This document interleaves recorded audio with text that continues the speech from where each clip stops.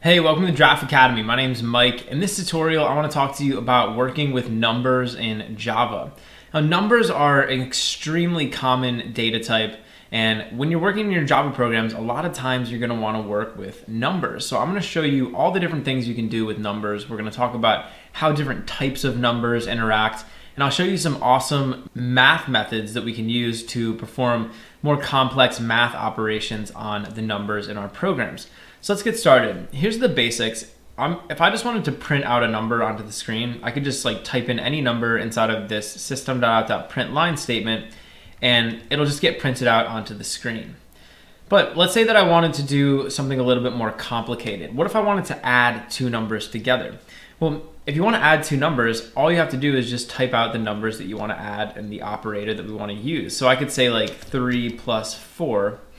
And now, instead of just literally printing out 3 plus 4, Java's going to go ahead and execute that operation for us, and it's going to print out the sum of 4 and 3. So you can see here we get 7. So in addition to using a plus sign, we could use a minus sign. That'll subtract the numbers.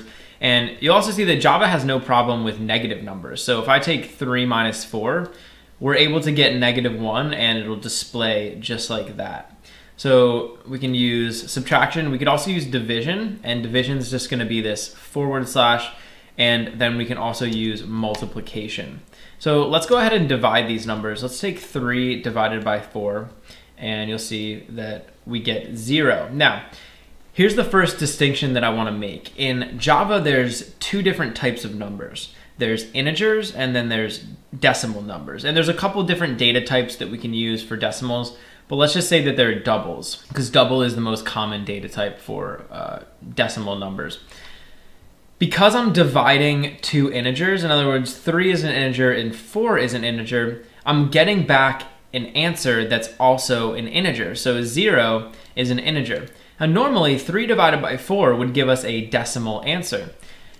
But since I'm dividing the integer 3 by the integer 4, I'm only going to get an integer answer back. If I was to come over here and say 3.0 divided by 4.0, now I should get a decimal answer back. So you'll see now we get 0.75, which is the actual answer. So whenever you're doing math inside of your Java files, you want to always make sure that you know what data type you're using. If you're using integers, you want to make sure that you're okay with getting an integer answer. If you're using doubles, then you want to make sure that you're okay with getting a decimal answer.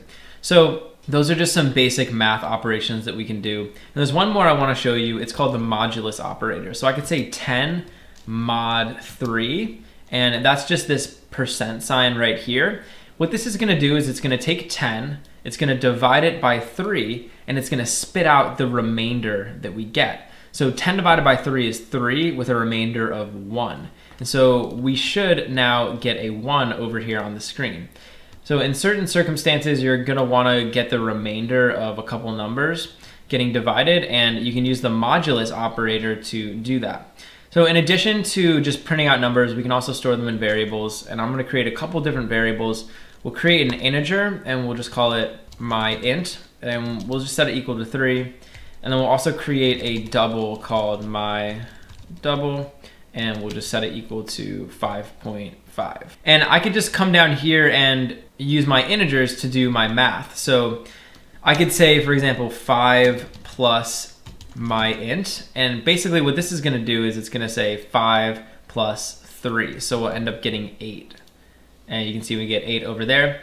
Here's a question though, what happens if I add a integer and a double together? So let's say if I wanted to add myDouble and myInt, we're actually going to get back a double answer. So anytime you perform math using a double and an integer, you're always going to get back the answer as a double. So you can see here we're going to get back 8.5 instead of just a normal 8. So you can use doubles and you can use ints to do your math, and I want to show you guys some other math operations that we can use.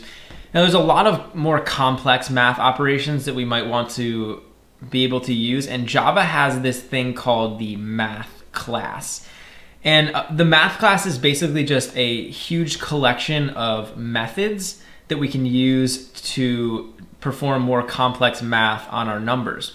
And don't really worry too much about what a class is. We're gonna get into classes later in the course, but a method is basically just a chunk of code that's gonna perform a specific operation. So there's a lot of these methods for different math calculations and different math operations that we can use to do them in our programs. So the first one I wanna show you is gonna be a method that will allow us to get the absolute value of a number. So all we wanna do to access these math methods is just say math, and that needs to have a capital M, and then I'm gonna access the method that I wanna use. So I can say math.abs, and ABS is a method which will basically give us the absolute value of a number. So inside of these parentheses, I actually need to give this a number.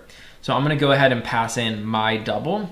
And what this will do is it'll give us the absolute value of the number in here. So I'm gonna make this a negative 5.5. So the absolute value of negative 5.5 is just gonna be normal 5.5. So that's allowing us to use absolute value. We can also use one for power. So I could say POW here, and I'm actually gonna use the int. So we'll say my int. So I can pass in the number that I want to take to a specific power, and then I can pass in the power that I want to take it to. So if I said 3, basically what we're saying here is we want to take 3 to the power of 3. So we want to get 3 cubed. And over here on the screen, see we get 27, because 27 is 3 cubed, right? 3 times 3 is 9, 9 times 3 is 27.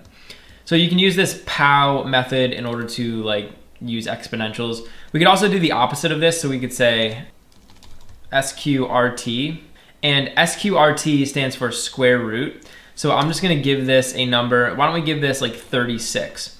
So SQRT of 36, the square root of 36 is gonna be 6, and we'll just get that back over here. There's also some other useful functions. Another one I wanna show you guys is called min. And min will basically take in 2 numbers, and it'll tell you which one is the smallest one. So if I passed in like 2 and 6, this min method is gonna return the smaller of the 2 numbers. So let's run the program. You can see it returns 2. So in a situation where we had 2 numbers and we didn't know which one was smaller, so for example, I could say 2, and over here I could say my int. Maybe I don't know what number is stored inside of my int, so this min method could tell us which one is smaller. You can also use max. So max of 2 in my int is just gonna return 3, because my int has a value of 3, which is bigger than 2. So that's the max function. There's a couple more I wanna show you guys. Another one we can use is round, and round is basically gonna take a decimal number and it's gonna round it. So I could pass in my double, and this will round my double using like normal rounding rules. So let's run this. You'll see we get -5. So it's actually rounded the number down. And you know, you can put any number you want in here. So for example, I could put like 5.9, and Java's gonna go ahead and round it up. Another useful method is called random. And basically what this is gonna do is it's gonna spit out a random number between 0.0